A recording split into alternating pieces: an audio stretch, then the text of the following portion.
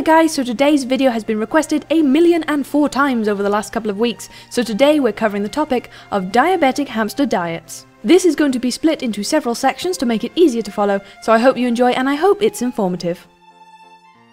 Diabetes is a condition involving the pancreas, an important organ in the digestive system and the organ that helps to control blood sugar levels. Many animals can be affected by diabetes, including humans. Some species of hamster are also prone to developing diabetes in their lifetime. Diabetes is caused when either the pancreas does not produce enough insulin or when the body does not respond correctly to the insulin being produced. The result of this is high blood sugar levels that must be kept under control in order to keep the sufferer healthy. The worst side of diabetes is once it's developed, there is no cure. The right kind of controlled diet can help prevent diabetes and can also help those already diagnosed with the condition to live a normal, long, happy life. There are only 2 species of hamster prone to diabetes and 1 cross species. The Chinese hamster, Campbell's dwarf hamster and hybrid dwarf hamster are all species at risk. Now this is where things often confuse people because many people still don't understand what a hybrid is. A hybrid, also called the Russian dwarf hamster, is a common but unnatural cross species between winter white genetics and Campbell's genetics. Hybrids can appear as either of those hamsters or even look like a mix between the two.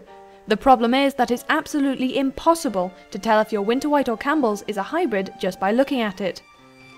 Thankfully, the hamster world came up with a surefire way of knowing if your hamster is a pure winter white or Campbell's or if it's a hybrid, simply by using pedigrees. All pure winter whites and Campbell's come with a certificate of pedigree.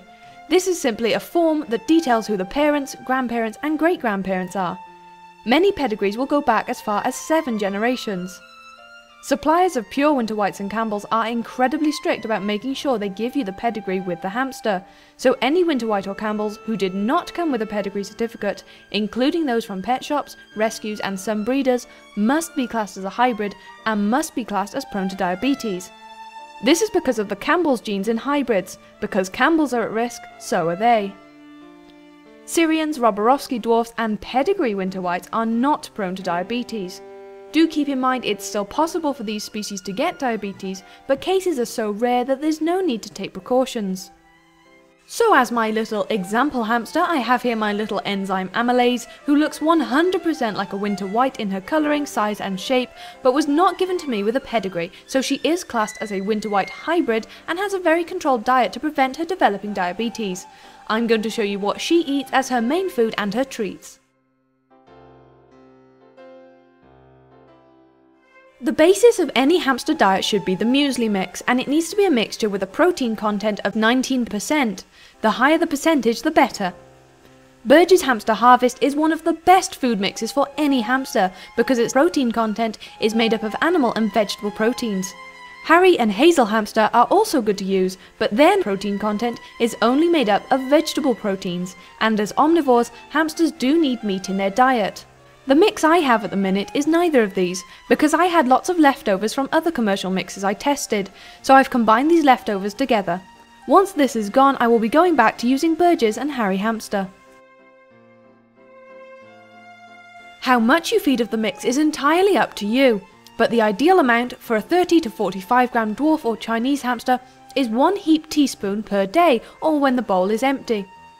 This may not look like much, but when the other foods are added, your hamster will have plenty to eat. Once you have put the mix in their bowl, the next step is very important.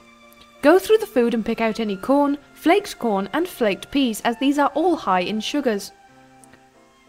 Also pick out a few of the sunflower seeds if there are too many, as seeds are again high in sugars and also high in fats. Leave between 5 and 8 sunflower seeds, as they are still a necessary part of the diet. Large pumpkin seeds should be reduced to just 2 a day. If your hamster is under a year old, then you'll need to make sure they're getting extra protein. Aim to provide your hamster with at least 1 teaspoon of high protein food every day. And when a hamster reaches a year old, reduce this to only 3 times a week. Protein comes in many hamster-safe forms, including hard-boiled or scrambled egg, plain boiled chicken or turkey, tofu, dried or freshly killed mealworms, tuna in water, make sure you drain before feeding. Low-fat cheese, including low-fat cottage cheese, but not processed or squeezy cheese. Low-fat plain yogurt, not flavoured and not with any bits in it. White fish, plain, with no added flavours or seasonings. High fibre foods are also good for lowering blood sugar, and whole grain foods help to carry glucose, sugar, to the cells. A variety of the following foods should be fed at least 3 times a week: cooked brown rice, 1/8 of a plain Weetabix, whole wheat bread, cooked whole grain pasta, wheat germ, nutritional yeast. Vegetables are an important part of a hamster's diet at any age and should be fed daily.